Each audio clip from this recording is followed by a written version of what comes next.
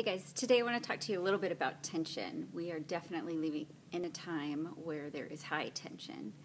And I heard an analogy that was really helpful. A guitar has a certain amount of strings, and in order to tune it, you have to create tension.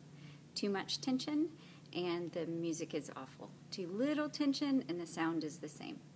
However, there's a range of tension in which beautiful things can still be heard.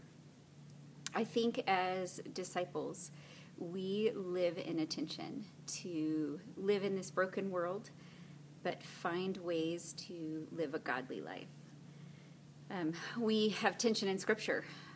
Scripture says things like, bad company corrupts good character. And taken to the extreme, you can have a community that doesn't want to have anything to do with the world and insulates and only looks inward. Scripture also says love your neighbor, and taken to an extreme, you can dive into anything in the world with your neighbors. And I think there is a way in which we can live in the tension without going to extremes and find ways to seek after God.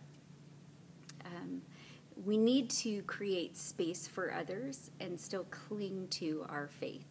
So this Wednesday, we're going to be looking more into that. How do we love our neighbors? And Romans 12:21 says, don't be overcome by evil, but overcome evil with good. And so we can be in the world and not of the world. And this week, we'll look at maybe one of the ways we can learn to engage our neighbor in a healthy way that doesn't compromise faith, but allows space for them to be heard. And I look forward to seeing you guys on Wednesday. See ya.